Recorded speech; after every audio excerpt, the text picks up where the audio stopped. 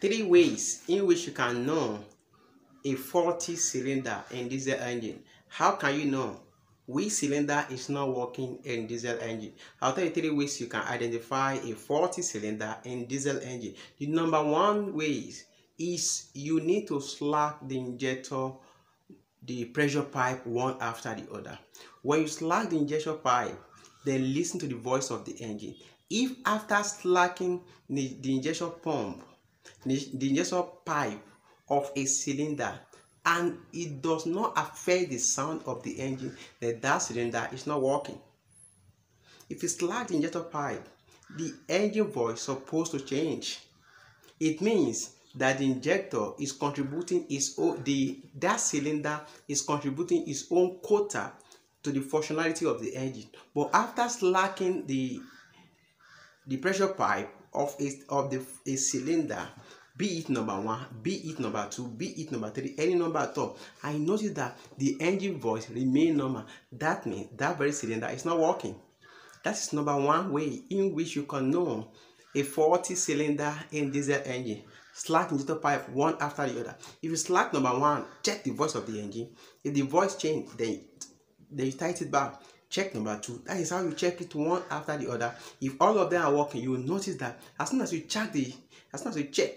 lose the injector pipe, the voice of the engine will surely change. Sometimes you even see smoke coming out of the exhaust pipe. That will tell you that cylinder is working. But if the voice does not change, that cylinder head is not working. What is number two? You need to feel or touch the exhaust manifold of each cylinder. You need to avoid burnt so that the exhaust will not burn your hand. You do this when the exhaust is not too hot, then you feel it. If you notice any manifold of any cylinder that is cold compared to other one, then that cylinder is not working.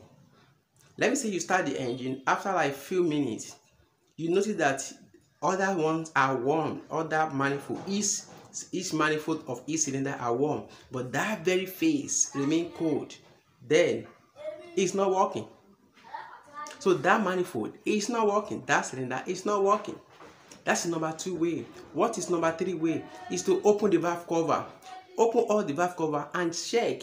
If you see any of the cylinder that smoke is coming out of the cylinder, just notice if you see smoke coming out of any cylinder, then that cylinder is not working.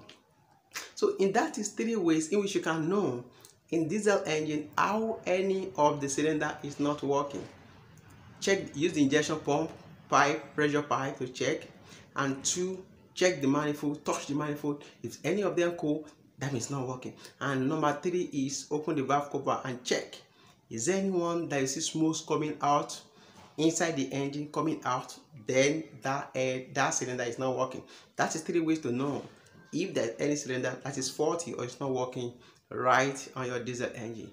See you in my next video. Don't forget to like, share, and subscribe to this video. Thank you.